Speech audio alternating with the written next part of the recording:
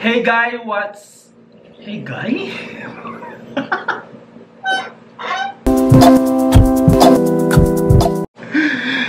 2 weeks na nung last ako nag-shoot, kaya medyo naninibago na naman ako. However, ewan ko, masyadong busy tong naninibago na naman ako. Medyo naging busy kasi ako nito mga nakaraan 2 linggo. Kung fina-follow nyo ako sa Instagram or other social networks, or other social media, you'll notice na medyo baliw-baliw ako sa mga halaman. And obviously, if you can see there, that's my golden photos, mining type. And then, itong mga nandito, yun yung mga pinapropagate ko hanggang dun sa dulo. And then, there's more photos here and my medium na pinapropagate ko. Anyway, this video is not about my plans. This is the continuation of my What's the Best Pre-Med video. So this is the part 2. Before you skip to the pre-med you have in mind, panoorin nyo muna hanggang sa BS Pharmacy kasi most of the points of this video or in this video would be under that kasi syempre I'm from pharmacy, so you'd expect me to say or talk about pharmacy more. Diba? So anyway, nabitin ba kayo sa first part ng What's the Best Pre-Med video? 5 minutes lang ata yun. And then, ang sinabi ko naman nun, wala talagang best pre-med. Which is true. Pero, I'm here today to discuss kung ano yung magiging edge mo depende on your pre-med. And before I continue, I can be wrong with so many things. Kaya, kung mali man ako at may mga nanonood dyan na nasa medical school or doktor na iba ang pananaw or opinion sa akin, feel free to correct me, I don't mind. Kasi sino ba naman ako? I can only speak from an outside perspective. Okay. Before pala yun, pag-usapan muna natin med school. The first 2 years of med school focuses on basic medical sciences. Yung mga anatomy, histology, physiology, biochemistry, pharmacology. Kumbaga hindi pa siya clinical setup. Pero nag-i-include na sila ng mga minor subjects like mag-i-introduce na sila ng mga OB or mag-i-introduce na sila ng konting surgery, whatever. Hindi ko na iisa-isahin. The first 2 years of your medical schooling, talagang magmamatter yung pre-medical course mo. Kasi nga, yung sinasabi ko kanina, may edge ka talaga. Depende kung saan ka nang galing. It's not to say na it's gonna be easier for you, pero iba talaga pag may edge ka. Kumbaga, ayun. Iba talaga pag may edge ka.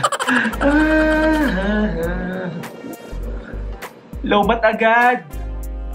Ayun guys, so matagal ako hindi... ano ba sinasabi ko kanina?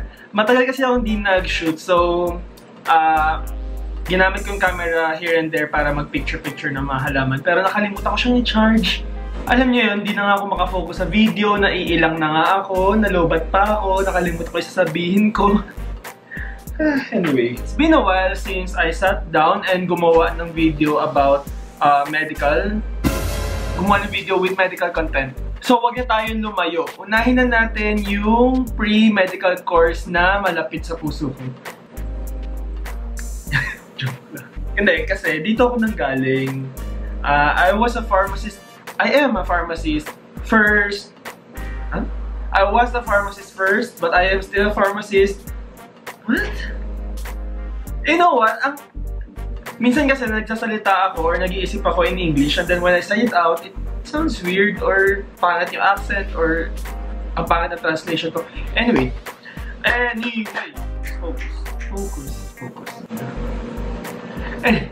This is... Sorry, may drink na naman ako. This is Dr. Pepper Cherry. Yeah. Na-realize ko lang sa paper ko. Alam yun. BS Pharmacy. BS Pharmacy takes around 4 to 5 years depende dun sa course mo. I think ito yung part na gusto nyong marinig kasi dito ako nanggaling. And ito yung talagang makakapagbigay ako ng first-hand information kung okay ba to as a pre-med o hindi. So first, human anatomy and physiology, including biochemistry. Those are core first-year subjects sa med school. And depends on the pharmacy school that you came from. Ba't ba ako nag-English? Ang sinasabi ko ay, depende kung saan ka nang galing na pharmacy school, this can really be your edge. We also have biostatistics, which was really helpful nung nag-clinical epidemiology kami sa medical school. Kasi sa totoo lang, nakakalito yung clinical epidemiology, yung mga sensitivity, specificity, types of research. Pero bilang kahinaan ko to, walang edge. Pagpunta ko na med school, back to zero. The only thing that was helpful was familiar ako sa mga terms. And then, in pharmacy, we also have microbiology, parasitology, virology. Yan, altogether, core subject din yan sa second year naman. And then, pharmacology, for sure. Sobrang hirap niyan sa med school, second year med school, lalo na sa USD sa amin. Gusto kong gupitin yung lisensya ko sa sobrang hirap ng pharmacology namin. Andun na ako sa point na sobrang nakakahiya na may pharmacy license ako. Pharmacist license ako. So anyway, kasama na dyan yung pharmacodynamics, which deals with how the drug deals with your pharmacodynamics, which pharmacodynamics, which deals with how a drug deals with your body. Kasama na rin dyan yung pharmacokinetics na isang topic lang in medical school pharmacology, pero isang semester siya sa amin sa pharmacy. It deals with how your body deals with the drug. Yan lang natutunan ko. Actually, personally, in a single line, sa madaling salita, I think one of the best pre-meds ang pharmacy. Sa totoo lang talaga. Kasi, ako kasi sineryoso ko yung college eh. So, nung dumating sa first year and second year, academic-wise, medyo smooth sailing ako sa pag-aaral. Mas nakaka-stress sa akin yung mga non-academics eh. Mga first time mag-dorm, first time malayo, first time mawalan ng oras sa kaibigan, yung mga ganun. And then, inaral din pala namin yung pharmacognosy. If you are not familiar with pharmacognosy, sa totoo lang kahit ako di ako familiar sa term niyan dati. Pharmacognosy is the branch or is a part of pharmacy which deals with more of the herbal side. Yung part na yun naman, nakatulong yun sa akin in practice. I mean, I'm not saying expert ako sa herbal medicine, pero kasi it will take you years and years to be an expert on it. Pero itong pharmacognosy kasi medyo nakatulong siya sa akin. In practice nga kasi, kahit ano pang sabihin natin, yung mga gamot na tinatake natin, those are synthetic kasi. Herbal medicine, dyan pa rin nanggaling mostly yung mga gamot na tinatake natin ngayong modern times. Pagbigyan niyo ako. I'll be better, promise. Kahit gaano pang kadami na vaccines or gamot ang ma-produce natin, herbal medicine will really haunt us until the day we die. So promise, wala akong promise. Hindi pala ako pwede mag-promise ng kahit ano. Next, meron din kami clinical pharmacy. Meron kaming pharmacotherapeutics. Meron kaming, ano pa ba? Meron kaming toxicology. And then, meron din kaming public health. So, overall talaga, somehow, pharmacists, doctors, can really optimize treatment ng patient. Kasi, alam namin from manufacturing, from raw materials to sa paggawa ng gamot hanggang sa pagbenta ng gamot, hanggang sa matake yung gamot. Hindi lang taga-benta sa bakery. Or something. Ayun nga, kahit yung paggalaw ng gamot sa market, alam namin. Kasi dumaan kami sa community pharmacy, dumaan kami sa industrial pharmacy, dumaan kami sa hospital pharmacy, clinical pharmacy. Yung familiarity namin sa process ng paggawa ng gamot hanggang sa ma-produce yung gamot hanggang sa umabot sa end consumer, also known as your patients. Ano sinasabi ko? Basta yun!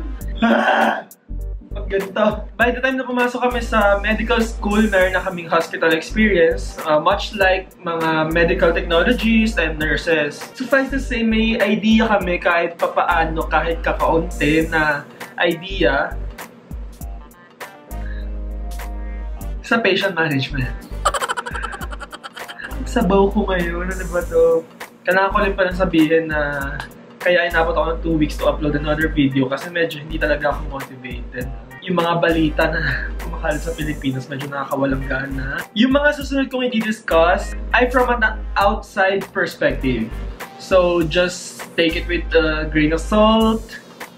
Again. Okay, psychology. BS Psychology takes around 4 years. Huwag nyo na ako tanungin kung anong mas okay, AB ba o BS, kasi personally, Hindi ko alam kung anong pinagkaiba nila. Ang alam ko lang, AB is more on the counseling side and pre-law ata yun. And BS naman more on the clinical side and parang psychotherapy side. Marami daw silang biostatistics. And true enough, ang dami kong kilalang psychologists na sobrang galing sa clinical epidemiology. For some reason, well, kasi ang psychology naman talaga, very data-based very evidence-based yan. Hindi mo pwedeng i-claim lang na, uy, ito, ganito yung mental process sa ganitong theory dahil lang naisip ko. Hindi pwede yun. On top of that, sobrang familiar sila and sobrang galing nila sa totoo lang sa neuropsychological sciences, which includes your behavioral medicine, neuroanatomy, and neurology per se. I will say na if inclined ka sa mga brain matters, psychology is a good pre-med for you. Ako, if given a chance, or if papapiliin ako between something and psychology, tas mas gusto ko yung psychology, I will go to psychology. Kasi mahilig ako sa neuroscience. Next, medical technology, which takes around 4 years din. Like sa pharmacy, meron silang anatomy, physiology, meron silang microbiology, madaming microbiology. So, anong edge nila? Well, they also took pharmacology, laboratory sciences, yung mga clinical pathology, serology, hematology, whatever, OG. Sila kasi yung nasa more technical side, kaya nga medical technology. So sila, sobrang breeze para sa kanilang second year. As in, kahit matulog sila, I think papasa sila ng second year medical school. So ang edge nila sa pagiging clinician naman, doon sa diagnostic part. For example, ako, minsan itatanong ko pa, paano ba ginagawa yung gantong test? I mean, alam ko kung para saan siya and kung bakit siya ginagamit clinically, pero yung process na pagkuha or yung pag-test ng bagay na yun, hindi ko alam. Yung mga medtech, alam nila yung mga part na yun. Next, nursing, also 4 years. Very, very, very practical and you won't go wrong. On top of that, it's a very wonderful, fulfilling vocation. Obvious naman yung respeto ko sa kanila, di ba? Sa sobrang daming hospital exposure ng mga nurses. Nurses are already half doctors by the time na pumasok sila ng medical school. And gusto ko lang sabihin, I just want to put it out there na I'm really thankful sa mga nurse boss ko from the time na naging clerk ako, intern, even ngayon. Kasi promise, sila yung unang mag-guide sa'yo simula na umapak ka sa hospital hanggang sa umalis ka. Naging nurse appreciation na to. Okay, anyway, shout out sa mga nurses dahil kayo ang laging first contact, especially ngayong may pandemic. Kayo talaga yung mas at risk more than the doctors. Back to topic. Anong edge ng nurses? I think ayoko mag-dwell sa subjects kasi ang biggest factor of being a nurse, having worked and learned alongside doctors. Ayun, meron silang clinical eyes na caregivers lang ang nakakakita. Clinical eyes is yung observational skills and recognition skills ng isang clinician. So ayun nga, trained sila sa health assessment and education, kaya that's their edge. Okay, physical therapy or occupational therapy. 5 years naman yung course nila, I think. These psychos took anatomy way too seriously. Imagine mo, college pa lang nagdadissect na sila ng human cadavers. Joke yan between medical students na talagang intense yung training nila sa anatomy. Pero hindi lang kasi yung edge nila eh. They also do well in neurology, in rehabilitation sciences, or rehabilitation medicine.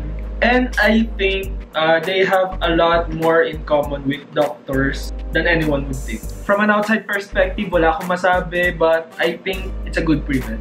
Etong next naman, yung pinaka-pumapasok sa isip ko pag sinabi nating pre-medical courses. I remember asking our high school counselor if it's going to be a good pre-med. Not once, not twice, pero talagang kinukulit ko sila. Biology, 4 to 5 years yan. Depende sa school mo. Ano nga bang edge nila? Well, meron silang botany, meron silang human anatomy, physiology, meron silang comparative anatomy and physiology, microbiology, histology, biostatistics, genetics, cell and molecular biology, ecology, immunology, biomedical sciences. Alam niyo yun, parang they know about life. That's why they're a good pre-med course. Okay, yun lang muna for now. I just want to say that doctors tend to pursue or follow specialties that are kind of related to their pre-med courses. For example, yung ibang medtech, mas inclined sila sa pathology kasi madaming laboratory sciences dun. And then, as for me, to be honest, interesado ako sa anesthesiology. Feeling ko dahil sa pharma eh. But this is not always the case. Ultimately, it still depends sa tao. Yun lang, again, yun lang. Limited lang yung mga diniscuss ko. Kasi ano po, gusto nyo i-discuss ko lahat ng courses sa buong mundo. Suffice to say, any course is good for medicine. By the time na nasa third year na kayo, magpapantay-pantay lang kayo ng alam.